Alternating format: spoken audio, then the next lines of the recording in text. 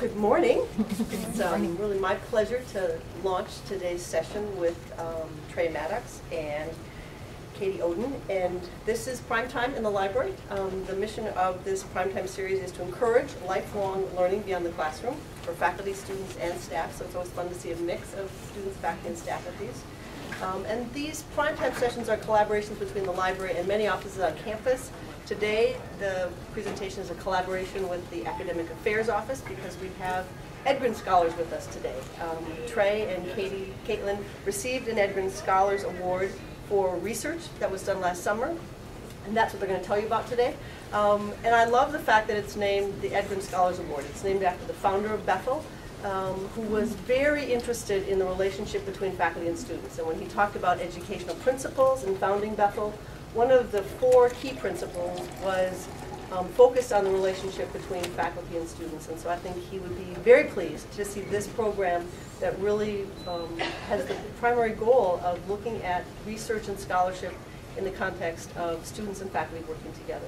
So we'll have the treat to hear Trey Maddox, Assistant Professor of Chemistry, who's been here since 2007, and Kaitlyn present their research this morning.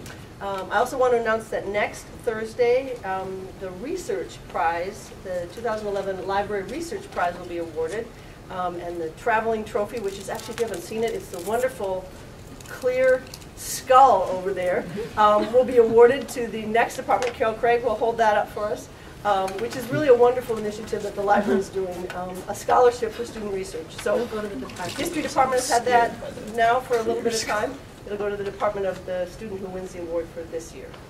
So, Trey and Kaitlyn, we'd love to hear from you this morning.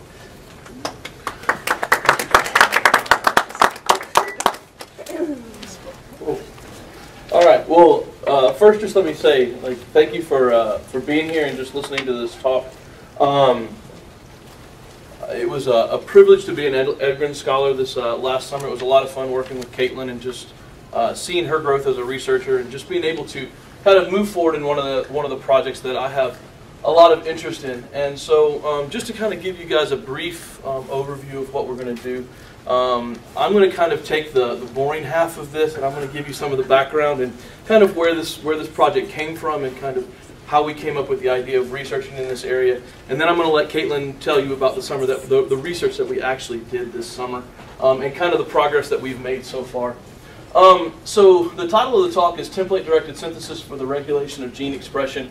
And really where we're at this point is just the template-directed synthesis. The regulation of gene expression, we'll talk about in a second, is really kind of the hope, the pipe dream of this research. And so to kind of give you an idea of where this research started, one of the things that I really enjoy and the people that I have worked for have really enjoyed doing is, let's take a look at what nature has already figured out. Okay, there's a lot of systems that nature has already worked out many of the details, and some of these systems are extremely complex and extremely ingenious. And probably one of the ones that has interested me the most is actually working in the area of DNA and DNA replication. And so what I have up here is just a very general schematic of the central dogma, if you will, of biology. This idea that that DNA can not only replicate itself, it can be transcribed and ultimately translated into proteins. And this central dogma of biology is really what makes every living cell that we have out there work. But what was really interesting for me, coming from a chemist's standpoint, is that buried inside of this is an idea. It's something that's only done in the central dogma of biology, in this replication and translation and transcription of DNA. And this is the idea of using a template to actually pass along information. Okay, so the way DNA works is that it can actually use one half of its strand to serve as a template for the production of an identical species. Okay, and so we can pass on genetic information, and this is how we do that. But what we wanted to understand, the question that we wanted to have is, can we now, as a chemist, can we take a look at this system, this methodology, let's say, that biology has already worked out, and can we actually understand fundamentally how it works? And then ultimately what we always like to do is we like to play with them. Okay, so can we manipulate this system and can we control this system? Now, one of the things that makes this system difficult to control is that it already has a huge number of regulating bodies on it, okay? So this system in biology is heavily controlled by enzymes. And because of this, the number of inputs into this and the output is very limited, okay? It has to be in order to protect our genetic information, okay? It has to be controlled. But if we want to use this idea and then be able to broaden its scope and be able to understand it in a bigger way, we needed to figure out, can we use this idea, this template-directed polymerization, but can we remove some of the regulation? And so, can we do this in the absence of enzymes? And that was really the question that started this research. Can we do this template-directed polymerization and really remove the enzymes from the picture? All right? And so in order to do that, we needed to boil down this DNA replication to its most fundamental states. And what we were able to do is come down to that when you strip away the enzymes, what we really need to have is we need to have this two-step process. And the first one is kind of represented up here. It's basically a reversible thermodynamically controlled process where the actual base pairing that occurs between the monomers and the template drive whether this reaction will occur or not. Okay? And we get this product. Now this product, like I said, is reversible. It can go back and forth. So if this base pairing is incorrect, this process won't move forward. Okay? So we can control what's coming in. This is how our DNA controls making sure that we have the right base pairing. And then ultimately, once we have this thermodynamic step taken care of, if this works, then what we have is a second step that traps this product. Okay? And then it moves forward and DNA continues to replicate itself in this fashion. So the question that we have, and I'm sorry, it was just my computer's over there, and then I can talk, and I'm standing right in front of everybody. So, so what we were basically able to do was to take this very large idea and boil it down to what we thought would be the two fundamental ideas. That if we could control these and we could mimic these, we could potentially design a system that could replicate this, or at least the word that we use a lot is to mimic this system. And so what we came up with was the idea was to use a reaction that we see in organic chemistry a lot, which is the interaction of a carbonyl and an amine, a primary amine in this case. And when these two are brought together under thermodynamic control, you have this equilibrium between the aldehyde and this amine forming what we know as an aminium ion. Okay? And so what we're hoping is that this step can be the mimic, if you will, for that first thermodynamic step that we see in DNA. And so what we're hoping is that if we were to translate this into DNA, that if we could make a monomer that had an aldehyde and amine, and then put these amine and this aldehyde on the normal DNA scaffolding, if this base pairing can work, then what we can actually do is form this same aminium ion, but now between this growing polymer. And then in the presence of a reducing agent, which happens to be one of our metal hydrides, we can actually do that last step, which is to trap this. And so in the presence of sodium cyanoborohydride, which is what this is basically just a trapping agent, if you will. And so what this is going to do is it's going to change this aminium to an amine. Okay? And now what we've done is we've taken a system that here is under thermodynamic control, where this base pairing is extremely important, and then we've turned it into something that's trapped. It can't go forward. It can't come apart. Okay? So this is a very, very stable linkage, whereas this is an unstable linkage that's dependent on this base pairing being correct. Okay? So this was the idea. This is what we hoped we would be able to do. Now, what this is going to do is if you translate this all the way forward, what we now have is, if this is basically our standard DNA base, DNA sugar, but what we've done is we've changed out the normal phosphodiester backbone for what is now an amine backbone. And so here's I guess basically the joy of actually being far down the road. I can actually tell this story and put these two ideas together where they actually happen far apart in time. But at this point, what we want to do is we want to ask a question. And I want to throw this out there so that you guys can understand maybe potentially where we're going and where this title came from, which was gene regulation. Because now what we have is we have a very interesting molecule. We have basically DNA with an alternate backbone. And the question is, first of all, is that alternate backbone a suitable replication of the phosphodiester backbone? And so I'll very briefly talk through this. Basically what we did is we made some short DNA trimers and we modified the ends of them. So one of them we modified with an amine, one of them we modified with an aldehyde. And the one thing I want to make sure to point out is that if this template is not present, this reaction does not happen. So the important thing to note is that the template is extremely important for this reaction to happen, because we don't want this reaction to happen out in solution where we have no control over it. We have control over it if it's on the template. And so in the presence of the template, we can get these two trimers to bind. We find a favorable equilibrium constant for the formation of the imine. And just to kind of briefly cover what's going on here, what this is showing us is that this is a highly favorable equilibrium constant, saying that this in the duplex form is actually the more stable form, which is what we want. We want this to be stable on the template in the duplex form. And so what we see is that this aminium ion is actually a really good replicator of the phosphodiester linkage. Now, the very nice thing that we found when we did this is that when we actually do the reduction and we turn the imine into an amine, we actually see a very drastic drop in that equilibrium constant. And so now what we find is a process that here was more favorable to be on this side. Once we've reduced it to the amine, it's much less favorable. So we've dropped by an order of 10 to the 6th as far as this equilibrium constant. And so what this allows us to find out is that upon reduction of the binding affinity, so this is basically what we can define as the binding affinity between these two pieces. When this drops, this allows us to use the template catalytically. So what we can do is we can throw template in, form the imine, have it reduce, and because this binding affinity drops so significantly, these two pieces, a significant amount of them actually come apart, and this template can pass back into the cycle, and now we can use it catalytically. Okay? So we knew we had at least something that could potentially mimic this phosphodiester linkage. Now, like I said before, let's ask the question, what could this potentially be used for? And I talked about the fact that we could do potentially some gene silencing with this. And this is kind of the main target that we're shooting for.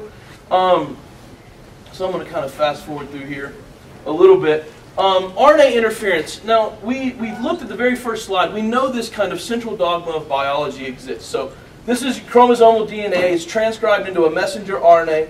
The messenger RNA is then read by a ribosome and translated into a protein. Okay, the proteins are the machinery of your cells. They're doing all of the hard work, the heavy lifting, if you will. Now, if we wanted to, let's say this protein is something we don't want expressed. Let's say it's a disease state. And we wanted to actually stop the production of this protein. Well, we have two options. We can either stop it here at the transcription, or we can stop it at the translation. Now, where we think ours has the most potential is actually to stop it here at the translation stage. Because the ribosomes only will bind to single-stranded mRNA. But what we think is that, or what we're hoping, is that our modified DNA will actually serve to bind the messenger RNA and prevent these ribosomes from actually binding to the messenger RNA and translating them into the proteins. Now, this idea of RNA interference, and basically this is a very broad definition. I'm using this in the broadest definition of RNA interference. Basically, we're trying to stop the translation of our messenger RNA. And there's a lot of methods that are out there for trying to do this. And most of them actually use native DNA. And in all of those methods, there's a couple of problems. And the first one is cell permeability. How do you get these guys into the cell if they're going to do this work? And so the problem here is that DNA is negatively charged. The surface of the cell is negatively charged. It's kind of the idea of trying to put two magnets together if you've got them facing the wrong direction, right? They repel each other. They don't want to get in here. Now, I don't want to shortchange this. There are a lot of researchers that have done a lot of work in trying to figure out how to get this into the cells. But we think we have a unique way around it. So if this is the problem, here's our solution, is the fact that when we actually change the backbone to an amine group, under physiological conditions, ours is positively charged. So we've completely changed the backbone. And now there's been a lot of research done that proteins actually have used this method for a long, long time. And that is what they will do is they will tag the end of their protein with these heavily positively charged sequences. And they're really not sure what the total mechanism for this is, but these heavily charged sequences at the end of proteins, when they come in contact with the cell, either by a passive or an active mechanism, will just get taken up. The cell just takes them up readily. And so what we're hoping is that we can basically piggyback on this idea, and that by putting the positive charge in our backbone, we can actually get these guys into the cell using this either passive or active mechanism that already exists in the cells. Now the next thing is that once you get them in the cell, you need them to have some type of intercellular lifetime. Now the cell has a lot of defensive mechanisms against this. There are a number of diseases, viruses, other bacteria that try to hijack the cell system by inserting foreign DNA. And so the cell already has a lot of defenses in there that will chew up DNA, these DNases and RNases that exist in the cell, in the cytoplasm of the cell. But here again, our unique backbone has a unique solution in that these enzymes, because they are so specific, hopefully will not recognize our backbone. They don't have the mechanism to cleave our backbone. So hopefully there's no direct mechanism for the degradation of this product once it gets into the cell. There are passive ways, there are ways, but hopefully this will give it a long enough cellular lifetime to actually do what we want it to do. Now the next thing is we need to actually bind to our targets. Now, what we have actually seen, and I'll describe to you in a second, we've actually made a few of these guys. And what we find is that when we get up to 16 units long, so 16 monomers linked together, we actually get melting temperatures. And what the melting temperature is if you get this new, what we call an ANP, so it's amine linked nuclear polymers, when we get those linked to DNA, what we can do is we can measure the melting temperature. And the melting temperature is when these guys come apart. Okay?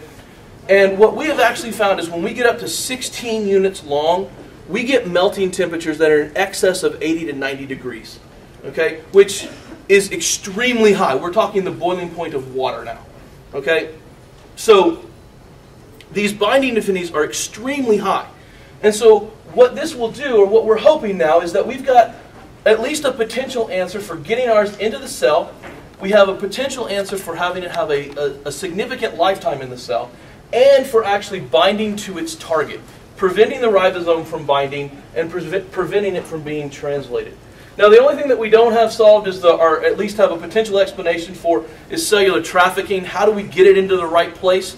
And this may just be a concentration. We just have to get the concentration high enough to get it into the right place. But at this point there are methodologies for doing this, but what we're going to talk about today doesn't directly address those. So of the four main problems for doing RNA interference, we think that this unique backbone has the potential for at least answering 3 of those. Now, in order to do this, we've got to make a couple of monomers. Okay? So we're going to do template-directed polymerization. We're going to use a DNA template to make a copy of itself, but we're going to do that without enzymes, and we're going to use this new, what is actually termed as reductive amination, where we form this iminium ion and then trap it. We need to make some modifications. And so I'm not going to talk too much about this because Kaitlyn's actually going to hit most of this, talking about these actual monomers. But these are the 4 guys that we're after. The main changes you'll notice are at the 5' position and the 3' position. What used to be alcohol groups are now an amine and an acetaldehyde. Okay? So these are the targets that we're after, and this is actually the research that we're working on. Now, to back up, some of this research has already been done. We've worked on this a little bit. We were actually successful in the past in actually synthesizing the thymidine monomer. This was by an older synthetic route, which Kaitlyn will talk about in a little bit, why we're not using that synthetic route anymore. But at the end of the day, we are able to make these not only as monomers, but also as dimers. Now, very quickly, the reason that we have these dimers is you actually notice that there's a different linkage between these. This is an amide linkage. One of the things I told you is that we need this positive charge, hopefully, to get it into the cell. Well, one of the things that has been found in that research is it's not only the positive charge, but the distribution of that charge. And what this allows us to do is to insert some neutral linkages if we need to spread this charge out a little bit, or if we need to make it more condensed. So by putting this amide linkage in, now we can link some of these guys together with a neutral charge, and then the monomers will actually link together with the positive charge. So we can change this distribution of charge. But let's just move forward here.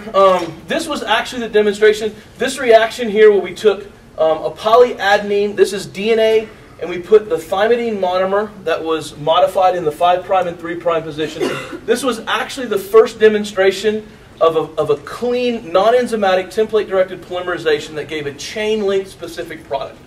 Okay, so this is the first time this has ever been done outside of a cell. Okay, so using template-directed polymerization. Now, some interesting features about this. One of the things that we have noted and that we need to do a lot more research on is understanding the kinetics of this reaction, how this reaction actually proceeds. It actually grows in a very different model than DNA. DNA is a length growth polymerization. It adds one piece to the end of the chain and continues to grow. What we actually see is a step growth polymerization where we go from monomers to dimers, which you can see here. So monomer to dimer. So all of this is moved to dimer in 6 hours.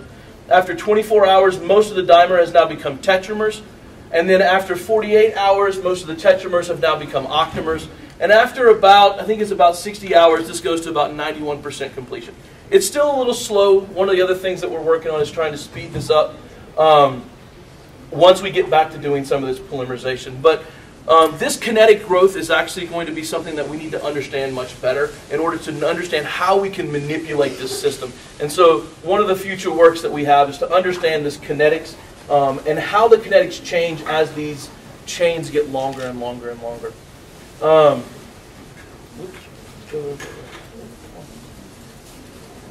So the last thing that I want to tell you about before I pass this over to Kaitlyn is that we actually have a little bit of an understanding, a very little bit of an understanding about some of the selectivity of this. What we know is that if we put these dimers in here with a very short template, if all the base pairs are correctly matched and everything is anti-parallel, this reaction happens very cleanly. All of these dimers, you can see all the dimer is gone, and we have made the tetramer product. But in the two situations down here, the first one being we have a base pair mismatch, the reaction does not go. As long as we can let it sit there, if there's one base pair mismatch, this is where the thermodynamics come in. That base pairing is wrong, therefore it falls apart, and this reaction won't happen. And so we just stay as the dimer. And the other thing is that if we force it, we try to force it to form in a parallel fashion. So DNA forms in an anti-parallel fashion naturally. If we try to force it to actually form in a parallel fashion, we also do not get any reaction, which is hopefully lending us or leading us down the road that hopefully what we're actually seeing is that this product, even though it has a different backbone, we're hoping that it actually has some of the same structural features that natural DNA has. So, as I said, we've been working on these, and where are we at right now? So on the thymidine monomer, Sarah Anderson has actually been working on this for quite some time, and we'll hopefully finish the thymidine monomer so we can get back to doing some of these polymerization studies. Hopefully she'll finish that this spring.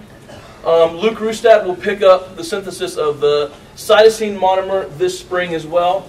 And then I'm going to turn this over and let Kaitlyn describe to you where we're at on the adenosine polymerization or synthesis. So, there you go, Kaitlyn. Okay, hi, I'm Kaitlyn. I'm going to tell you a little bit about the research that I did this summer. So, this is the overall goal of the project that I was working on. On the left is the adenosine monomer in its natural state, just the DNA base. And on the right is the modified monomer that we're hoping to make. And as you can see, they don't look very different. The changes are that in the 5' hydroxyl position, we're changing it to an amine group. And in the 3' hydroxyl position, we're changing it to an aldehyde. And this looks, while it looks fairly simple, we actually have to go through a lot of different chemical reactions because of all the other functional groups on the molecule. So we have to protect and deprotect certain parts of it so that we can get the chemistry to happen in exactly the places we want it to. So to show you what that looks like, this is the thymidine monomer synthesis pathway that other researchers have worked on before I ever started on it. This is what Sarah Anderson has been doing. And it works really well with thymidine. There are 8 steps, and it works quite well. However, when we tried to do the same synthetic pathway with adenosine, we ran into problems with the last step. There's a red box around it right there, because the reaction is under acidic conditions, and essentially it degrades the molecule that we're working with. The purine detaches from the sugar base, and we lose our product. So to deal with that problem, a new pathway was proposed. And this one's a little more difficult because it has a couple extra steps. This one's actually 11 steps long. And just to tell you a little bit about the main ideas behind it, the first few reactions, we're protecting the left side of the molecule by adding this big protecting group right here. And once we have those parts of the molecule locked down, we can add protecting groups on some of the other functional areas on the right side of the molecule. Once those are covered up, we take off the protecting group on the left side so that we can start to do the chemistry where we want to do it, and only in those places. Then in the next step, we add this thiocarbonyl diimidazole, and that's eventually going to be turned into the aldehyde that we want in the final product. And then later, a few steps, we add an azide ion that will eventually uncover our amine group in the final product. And then in the very last step, we remove all the other protecting groups so that we have only the final product we want with no protecting groups left on it. I finished the first 5 steps of the synthesis. Those are shown in solid lines with my percent yields behind the reaction. And then the dashed lines represent reactions that have yet to be completed. So, some of the experimental techniques.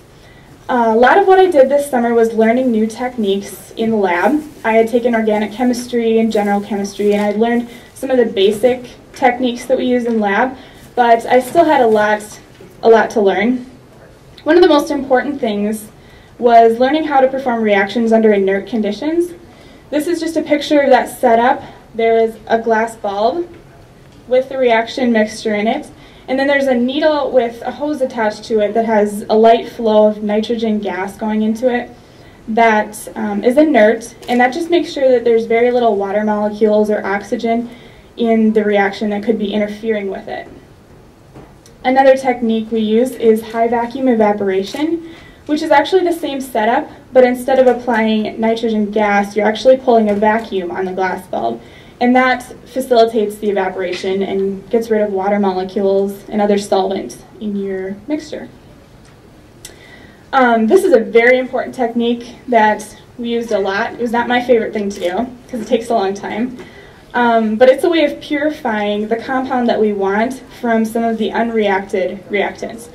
This is column chromatography, and what it is, it's just a glass column, and it has a silica resin in it that's a stationary phase.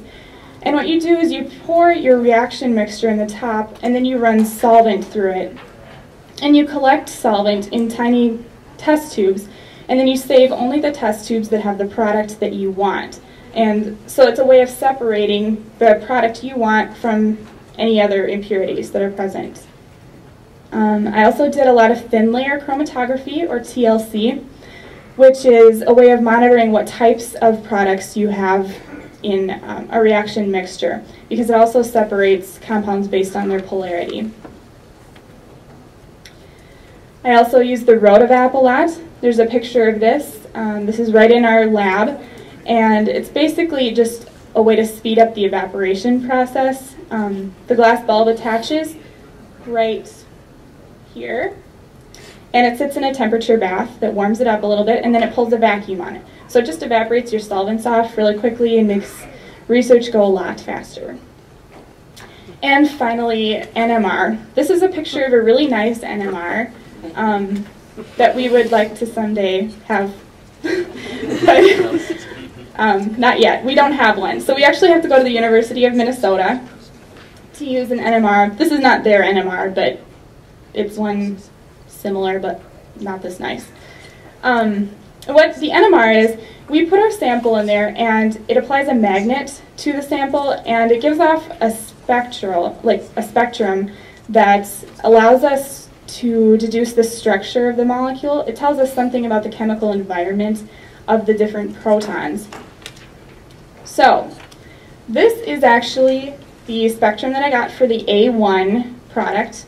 I showed the reaction up on the top. This is the adenosine monomer, the reaction that I ran, and then this is the A1 product that we hoped to get.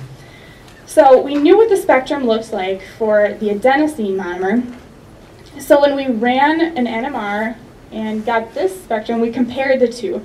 And what we were looking for was this big peak right at 1. And we did indeed get that, and that is showing that we added this big protecting group on the left. That peak is due to all the protons on this large protecting group that are circled. So we were happy to see that peak, and we moved on with the reaction pathway.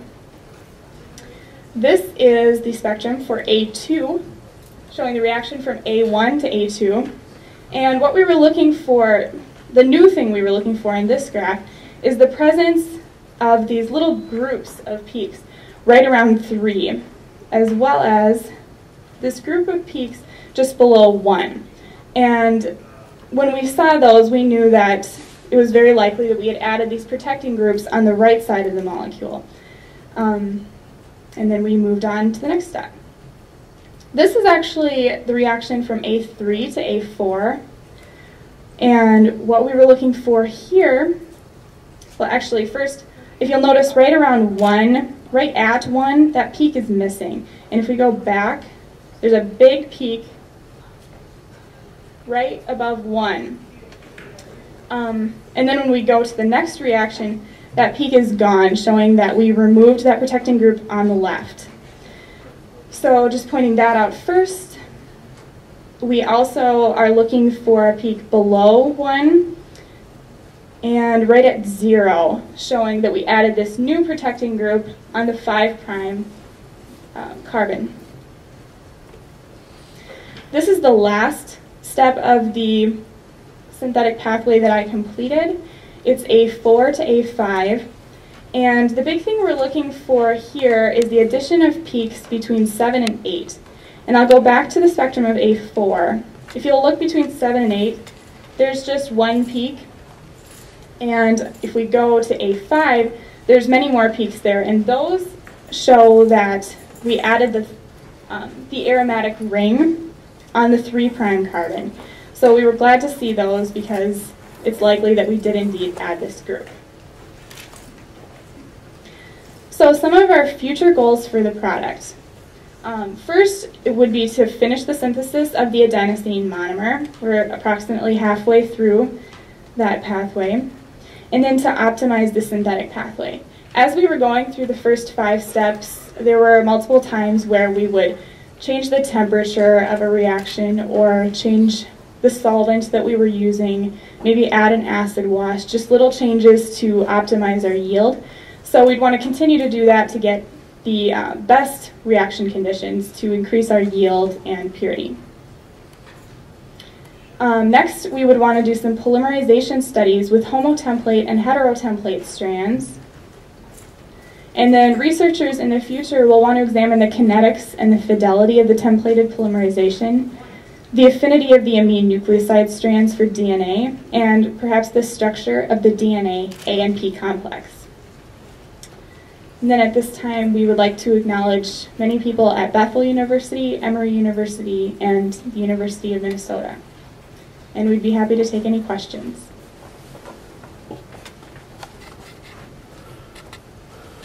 So that's it. That's what we did this summer. So we'll take any questions if you have them.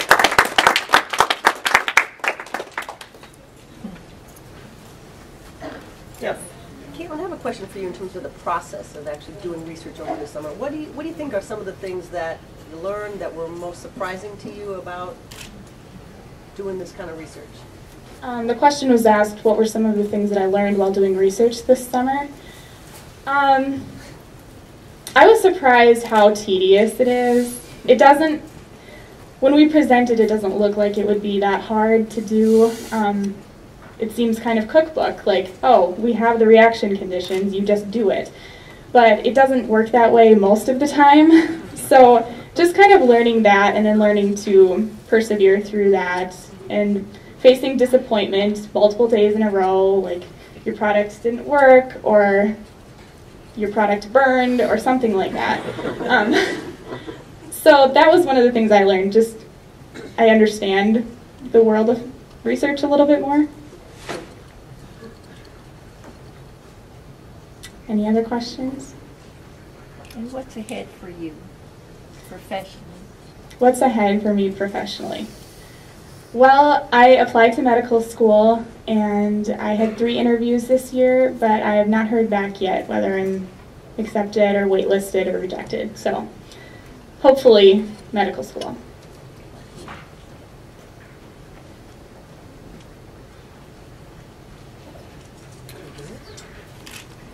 Any other questions? All right. Well, oh, This will be from pure ignorance. okay. But are there particular conditions or diseases that this might be especially eventually useful for? Potential. So the question is, are there any specific or potential targets for this idea? Some disease states that we could go after. I mean, I think you could think about any disease state that has the production of a protein as part of its mechanism. Okay.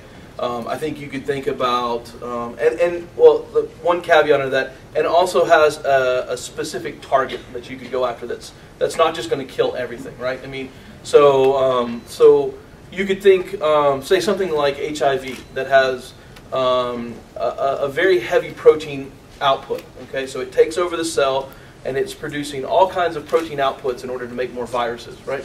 But those protein outputs are unique to the HIV virus. So you could potentially target something along those lines. What would be more difficult would be to target something, let's say like cancer, where the cell is really producing native enzymes just in maybe the wrong concentrations, or it's doing it too rapidly. But they're native enzymes. So if you're targeting those, are you shutting them off somewhere else in the body as well? So something like a cancer cell would be a little bit more difficult, but not. It's possible.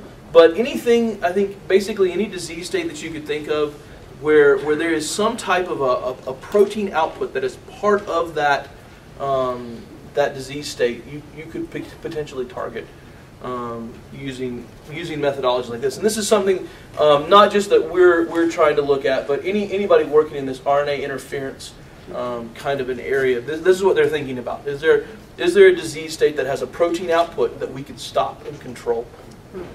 So that's a great question.